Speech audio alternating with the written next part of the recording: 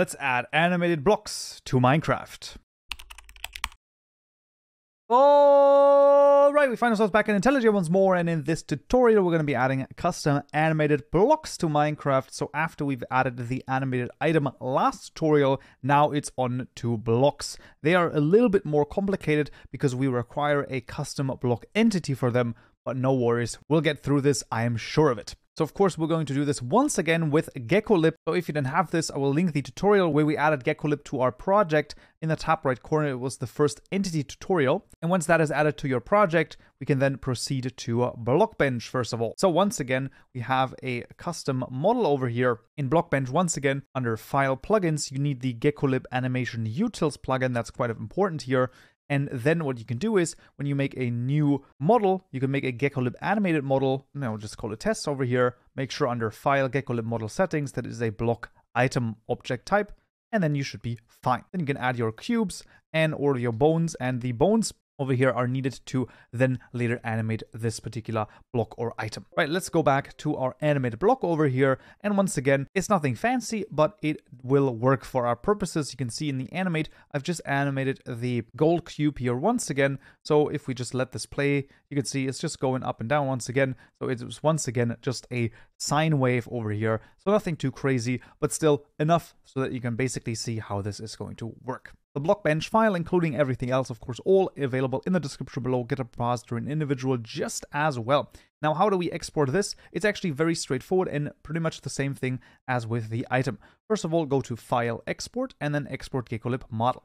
This is the animated underscore block.geoJSON. The GeoJSON, once again, is just the 3D representation of this model. So geo stands for geometry. So this is the JSON file determining the 3D model. We then want to go to display and once again, change some of those values around so that it, looks however you would want to, right? So for the third person right and left, we have the first person right and left, the head, that doesn't really matter all that much, how it looks on the ground, how it looks in the frame, and how it looks in the GUI or GUI once again, and that is then fine. Now this one can then be exported by going to File, Export, Export GeckoLib Display Settings. So this is going to be the block model file for this particular block. So this is going to be animated underscore block.json. Save this as well, and there you go. Last but not least, let's go to the Animate tab, and then we can go to Animation, Export Animations, and you can see I only have one animation, the idle animation here, and we can confirm. And this is not a model animation, this is actually animated underscore block.animation.json. And now once again, all three JSON files have been exported and we can continue along to IntelliJ. Now, as I've said, the animated block is a little more complicated as we actually require a custom block entity for it as well. So let's just continue and see what we can see. So let's first of all make a custom block here in our custom package. Right click, new class called the animated block. There you go. And this will extend the base entity block class right here. Hover over this, implement methods. This is the new block entity method. And then we'll hover over again, create constructor matching super. If the parameter name here annoys you, click on it, press Shift F6, and then choose properties. And then it is named correctly. We also want to make this public. And then we also need, and this is incredibly important, please pay attention here, this is the getRenderShape method right here. We want to override this and we want to return RenderShape.EntityBlockAnimated. So this is very important that we add this and then we're going to be fine. Here we're actually going to make a purposeful error so that we don't forget to add the entity once we have actually registered properly right here, because we still need to add it to this. We can then go to the mod blocks class and actually register the block. We're just going to copy over the Kaupenjoe portal. This is the animated block. Register block without block item is actually correct. We don't want a block item because we actually need to make a custom block item for this. And then this is going to be a new animated block with block behavior.properties.of. We're just going to take material.stone. That's going to be fine. And then also very important that we call no occlusion over here. And then the animated block is done and the mod blocks class can be closed. Let's then open the entity package over here. So this is in our block package, entity package. In the custom one, we're going to make a new class called the animated block entity. Once again, of course, as I've already mentioned, everything is available to you in the description below. Get a repository and individual just as well, so you can also copy over stuff, so no worries there. So we're going to make this extending the block entity here, and once again implements the iAnimatable. So we're just going to hover over this, implement methods, implementing the two methods for the interface, and then creating the constructor matching super, and then that's going to be fine. Once again, I will copy over some of the contents here, but it is pretty much the same thing. We just have the factory and returning the factory right here, nothing too crazy. And then we'll also have both a predicate as well as the contents of this. So this is pretty much, once again, exactly the same thing that we had in the animated item and also in the entities as well. We'll also, that's very important, delete the first parameter here inside of the constructor, and that's going to be fine. We're going to replace the error here in just a moment. So in our modBlockEntities class, what we can do is we can just duplicate this and then change it around. So this is going to be the animated underscore block underscore entity. And here, of course, changing this to animated block entity. There you go. And then changing it here as well, animated block entity, colon, new. And then instead of the sign blocks, what we of course want is the animated block.get. And that should be pretty much all that we need. Change the name here as well. Of course, it's the animated underscore block underscore entity. And then we can reference this particular field over here. So we can say mod block entities animated block entity.get, and then the animated block entity class is done. And then also return this right here. So we can return mod block entities animated block entity.get.create, passing in the position and the state. Now both the block and the block entity classes are done. What we need then is some custom model and rendering once again. So in our entity package, we're going to right click new package called client, and then instead of there, we need the animated block model and the animated block render. So we're going to make the animated block model, and then we're also going to make the animated block renderer. Now the contents of this are incredibly similar to the contents of the animated item. So I'm just going to copy this over for the time being, and you can see once again, we're extending the animated geo model, this time of animated block entity. Should be fairly self-explanatory here. And then here, we're just returning the resource locations of the different texture, model, and animation file locations.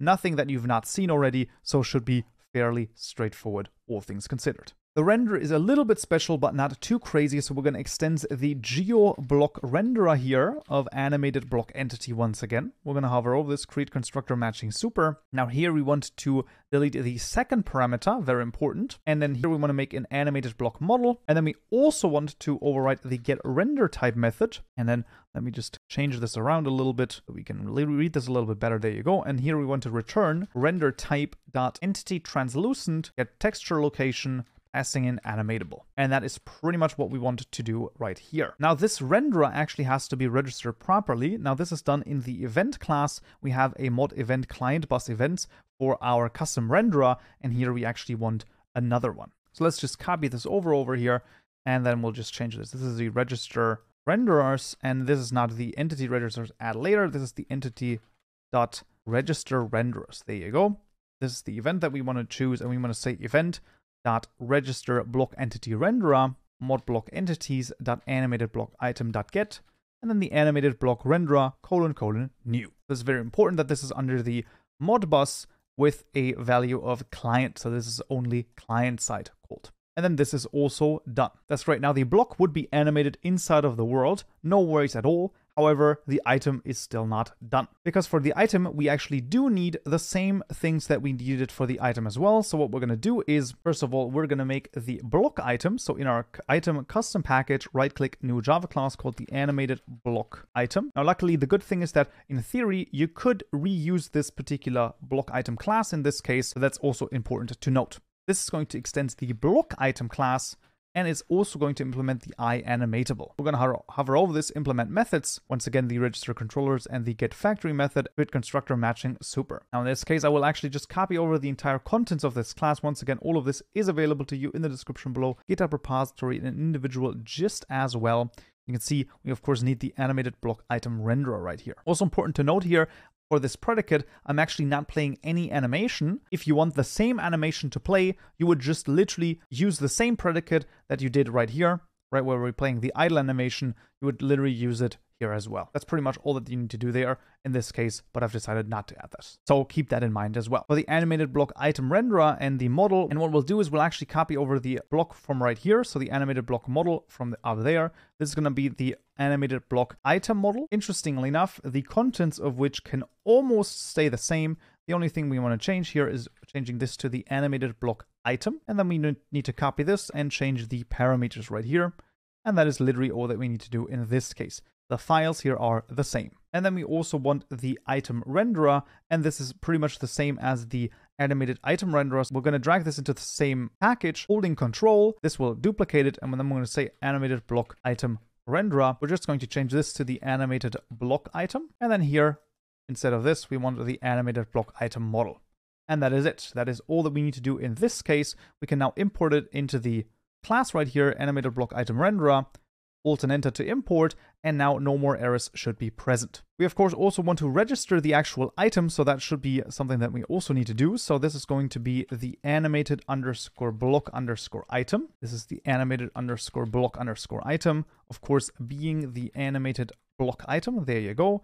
And then we also need to add as its first parameter modblocks.animatedBlock.get. And that will also register the block item, and that should be pretty much all that we need to do.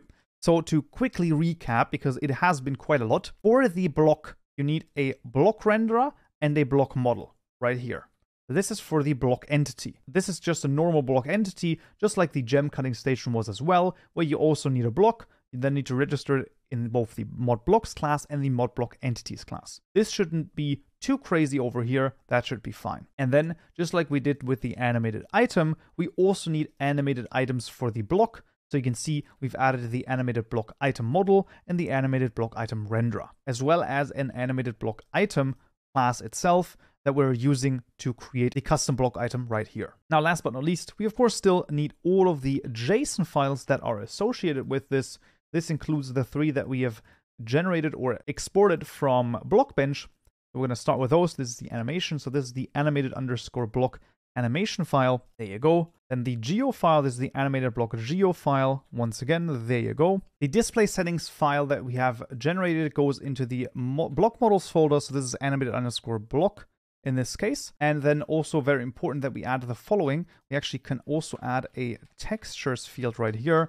Now this is needed for the particles. So this is going to be done manually over here. So this is just going to be particle, making sure that this is in singular particle. And we're just going to choose Minecraft:block/smooth_stone. That's going to be fine. That's some good particles. The item model itself is just like any other item model for a particular block. So we're just going to copy over the citrin here. This is the animated underscore block. And this just points back to the animated underscore block as well. We also need a block states JSON file, but once again, this is a normal block states JSON file, so nothing particularly interesting.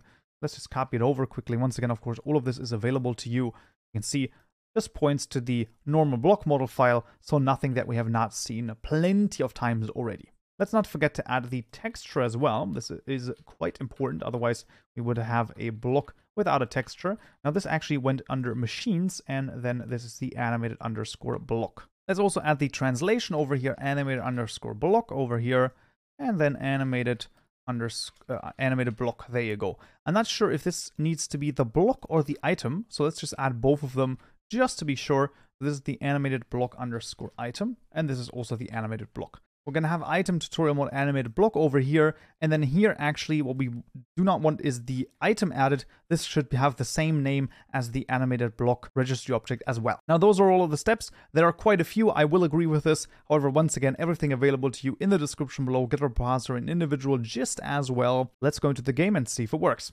Alright, we find ourselves in Minecraft, so let's see, there it is, the animated block has been added to the game, and as you can see, the item itself is not actually animated. As I've said, in the custom item, I've not added the animation to the predicate, but you can of course do this. If I set it down, however, you can see, there it is, animated in all its glory. And it's kind of cool because it's a sine wave. What you can do is you can set them down next to each other, and it creates this very cool effect that you can actually see a sine wave going up and down sort of in between them. I find that to be kind of a really cool and awesome thing that this is actually possible. Right, whatever that case may be, that's how easy it can be to add a custom animated block to Minecraft. Right, but that would be it for this tutorial right here. I hope you found this useful and you learned something new. If you did, I would very much appreciate a like, and don't forget to subscribe for more tutorials just like this one. Many thanks also to my lovely Patreon supporters for supporting the channel, and I will see you all in the next video. So, yeah.